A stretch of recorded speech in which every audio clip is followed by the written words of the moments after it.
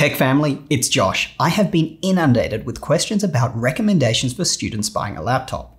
As I spent a ton of time at university doing 3 degrees, 2 in computer science and 1 in business, I thought that's what we'll talk about today. The way I'm going to do this video is to first go over general laptop buying advice for students, then I'm going to provide some specific guidance for certain types of students, including those studying computer science, programming, photography, video editing, and even those who plan to do some gaming or streaming while at college.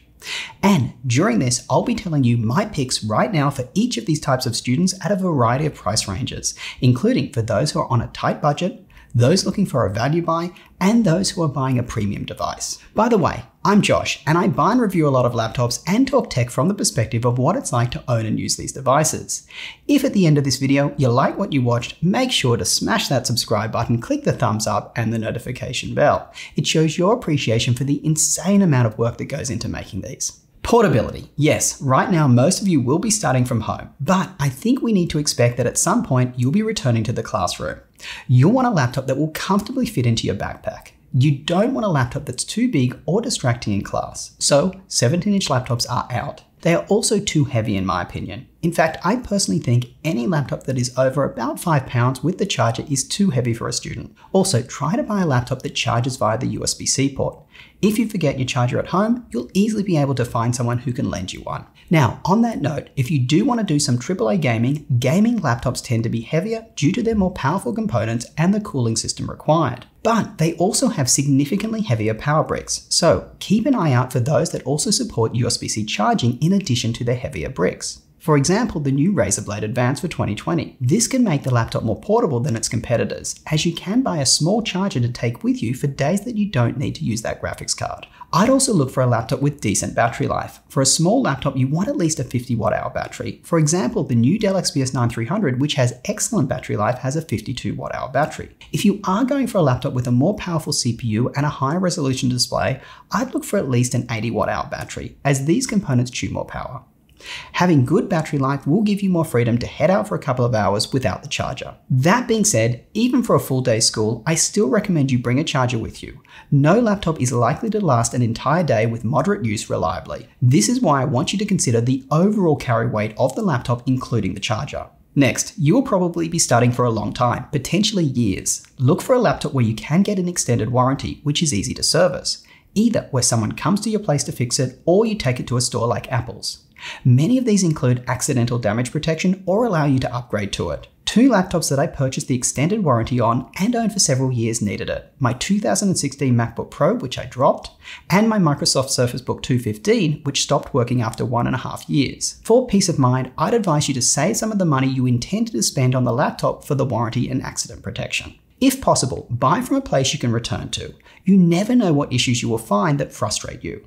I certainly try to cover these kind of niggling things in my reviews, but even I sometimes miss some. That way you can test it out thoroughly before deciding to keep it. If you are on a tight budget, refurbished laptops, which are normally those that have been returned, are a decent option, so long as they are covered by the return policy from where you buy them from.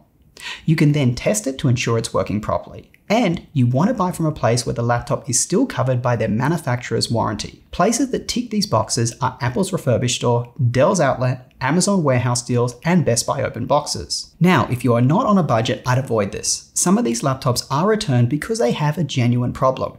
Out of the 5 laptops I have personally bought refurbished, 2 I had to send back because of issues, and 3 I kept. For specs, I would ensure you get a minimum of a 4-core 8-thread processor on Intel laptops such as an i5 or i7 found in Intel's 8th gen, 9th gen, or 10th gen CPUs. If you are going AMD, I'd recommend a minimum of 6 cores and 6 threads such as the new 4500U processor. Honestly, these AMD processors right now chew less power than their Intel counterparts and generally produce less heat. Both are a good thing. So, if you can go AMD, I definitely recommend that. Now, you'll notice I did mention some older processors from Intel. Right now they are on the 10th generation, but I included their offerings from 2 years ago. That's because Intel's i5 and i7 laptop processors haven't really changed all that much in the last couple of years. Certainly not since they increased their threads and cores across the board in their 8th generation lineup. As most laptops have thermal constraints that don't allow you to run the processor at their max speeds, the difference between Intel's 8th gen to 10th gen isn't going to matter a whole lot. Therefore, if you are looking for a deal, I'd strongly consider buying a model with a processor from a prior year. For those who are considering a dual-core laptop like the MacBook Air base model, please don't. These laptops aren't going to have the performance to ensure basic operation will be snappy over the years of your degree. Same goes for 4GB of RAM. It won't cut it. 8GB should be the minimum. Even today, you'll notice slow operations on many programs. Definitely ensure your laptop includes solid-state storage rather than a spinning hard drive. These laptops are substantially faster and quieter. Luckily, most laptops now come with SSDs. I would aim for at least 256GB because 128GB SSDs tend to be slower than higher capacity SSDs, and 2, you could be at school a long time and may get into things that require more storage than you initially expected, like creating videos. Once you install basic programs, 128GB just won't give you much room. For the display, I personally think that 14-inch is where it's at, especially for newer laptops that have thin bezels and are basically the same size chassis as 13-inch laptops. This should give you ample screen space to fit documents on while still being super portable. That being said, Apple's macOS does make excellent use of screen real estate, so I do still feel the MacBook Pro 13 is still a good option. Now, in terms of the quality of the display itself, I find anything under 300 nits to be too dim. You will be squinting in bright environments. Please check how bright the laptop is by watching reviews like mine on YouTube or looking up the laptop on Notebook Check. When you do, just make sure the reviewer has the same model screen that you're looking at, as many laptops have different screen options. In terms of color accuracy, just try to get a display as accurate as your money will allow. Once the laptop has less than, say, 80% sRGB, you'll definitely notice that the colors are off. Overall, the quality of a laptop's display is the primary difference between a cheap laptop with a dim 250 nit screen and inaccurate colors to a premium one with a bright 500 nit screen and 100% color accuracy. Also, please ensure your laptop can output to an external monitor at 4K 60fps. You may want to add a more color accurate or larger display in the future. Let's touch on Chromebooks. They look pretty and are cheap, but I'd be careful of buying one as a student. Many classes require you to install specific software. This software may not be available on Chrome OS. Lastly, pricing. Most manufacturers and stores have student discounts. Please make sure you're taking advantage of these. Also, several manufacturers do have coupons available on their sites, so check them out. And try coupon plugins like Honey as well. There is a deals area in my Discord channel that we frequently post deals to, so feel free to join that as well. Alright, recommendations for laptops for general students. Please note, I'm not going to say the exact prices as they change regularly, and as mentioned, there can be discounts available. If you're on a tight budget, I'd look to Lenovo's IdeaPad 5 with AMD. These are really high quality machines for the price with powerful processors, good specs, and a passable screen. The main downside is their screens aren't that color accurate and their fan isn't completely silent on light loads. If you have more money to spend, check out Lenovo's X1 Carbon. You'll get a better keyboard, better display, a more premium feeling chassis, and quieter operation. For a little more money, I'd recommend the HP Spectre X360 13 with OLED. It has an incredible screen and many of the benefits of the X1. Even though it's only 13 inches, the fidelity of its display should compensate for the smaller screen size. By the way, I'd probably skip over the MacBook Pro 13 with 8th gen. I do feel the other two I mentioned give you more for your money at a similar price point. At the high end, I'd get the MacBook Pro 13 10th gen. This laptop is very powerful, has great speakers, solid battery life, a phenomenal screen, comes with 16GB of RAM, and has that excellent Apple build quality. I would skip over the Dell XPS 9300. I've had 3 of these. Even though they do have great battery life, they get really hot under light load. And there are issues. For example, the right speaker in mine seems to have blown. Alright, let's talk about needs for specific students. For software developers, let's start off with RAM. Coders need more RAM than casual users. This is because you'll be running a lot of applications that other users won't, such as integrated development environments like IntelliJ. Now on top of that, you've got to run the application you'll be coding. This may require even more RAM to load a decent amount of data into memory for processing. What compounds this is if you are required to run virtual machines for some of your classes. I know containerized apps like those using Docker are gaining popularity over VMs, and they use less RAM, but they still require RAM. So, moral of the story is this. I'd like developers on 16GB of RAM if you can afford it. In fact, if you are on a tight budget, I'd opt for more RAM over a less color accurate display. If you are doing machine learning or other AI-based tasks, you want to get a laptop with a dedicated graphics card. These tasks require concurrent processing that GPUs offer and can certainly utilize NVIDIA's CUDA. By the way, you will survive learning to code with less specs than what I am recommending, but you will likely see some slowdowns. Please research what you need by checking the details of your class, and if unsure, reach out to faculty members or alumni. Also, check whether your school offers access to server environments such as those in the cloud. This will enable you to run heavy processing tasks there rather than on your laptop, which means you won't need as powerful a laptop. That being said, it's generally more convenient to be able to just use your laptop, so if you can afford what I'm recommending, please buy it. For laptops for software developers not doing much AI, I'd go for similar recommendations as I gave for regular students, just with a minimum of 16GB of RAM.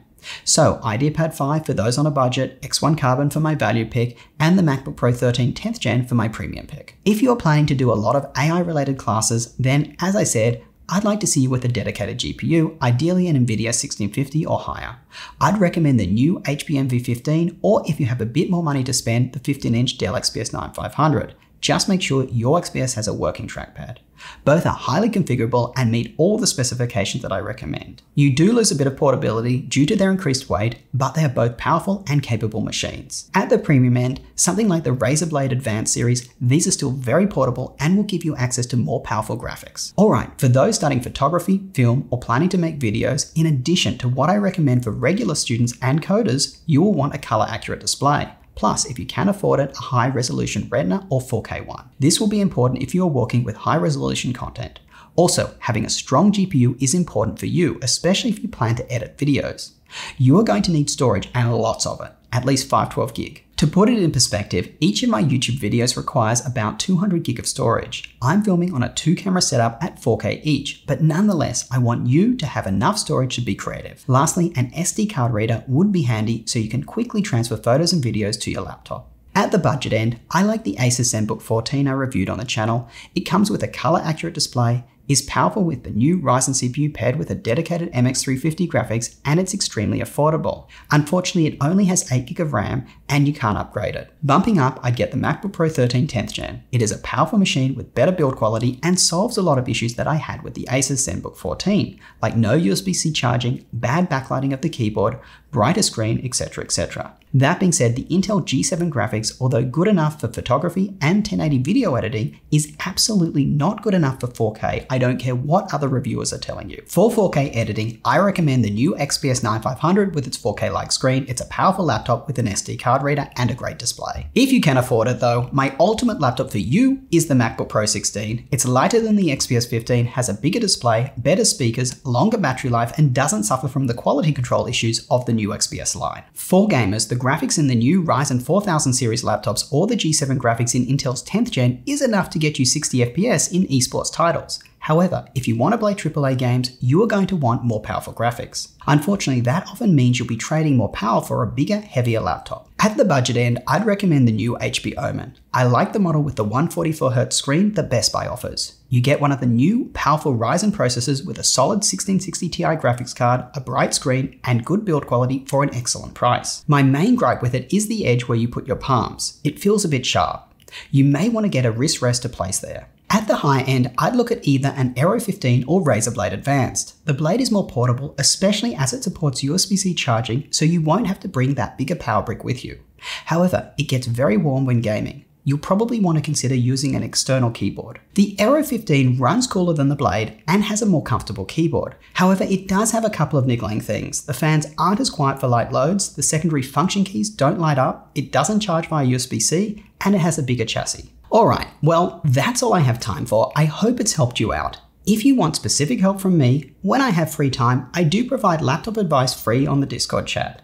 Link in the description below. However, I am super busy, and if you want a response, become a Patreon supporter. That will unlock a special Discord chat just for you where I make a best effort to prioritize my responses to those supporters. Please note, that chat will only be unlocked once your first contribution is processed. Before I go, I have made a video on how to test your new laptop thoroughly to ensure it's working, which I'll post in the description below.